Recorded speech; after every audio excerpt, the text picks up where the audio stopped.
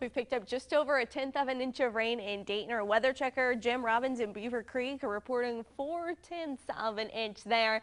We are starting to see the rain taper off, though. Still some heavier showers moving through portions of Greene County. Some snow may be mixing in, but at the surface our temperatures are still just a little too warm for any of that. And then we are continuing to see some of the moderate rainfall moving across Clinton County.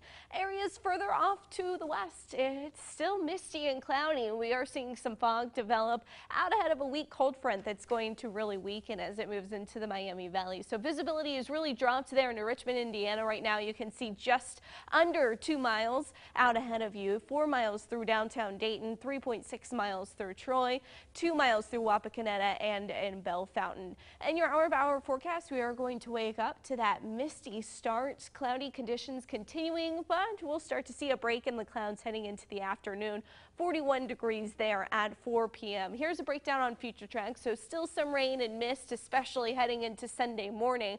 Overall, we will stay cloudy and likely a bit foggy through about lunchtime. And then we will start to see a few breaks in the cloud coverage heading into Sunday evening, but that's not going to last for long. Our next storm system approaching Monday morning, and we will see another round of rain moving through. A chance for some rain snow mix on Monday. Overall, I think most of it will be rainfall. In your almanac today, we hit a high of 42 degrees. That's well above our normal high of 37 degrees. Our low well above normal as well. Typically, we're sitting around 23 degrees at night. Over the next 10 days, we will be dealing with those above normal temperatures, especially on Wednesday. Your high 52 degrees, but then a big drop is headed our way just in time for Christmas. Here's a look at the forecast. So we've got some mild air coming up out of the southwest, some strong southwest winds heading into Thursday, and then Thursday into Friday.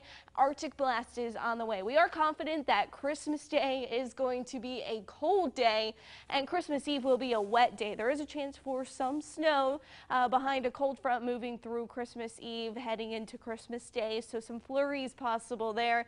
24 degrees your high. On our Goodwill Auto Auction camera, it's 39 degrees right now. We are starting to lose downtown Dayton just a bit.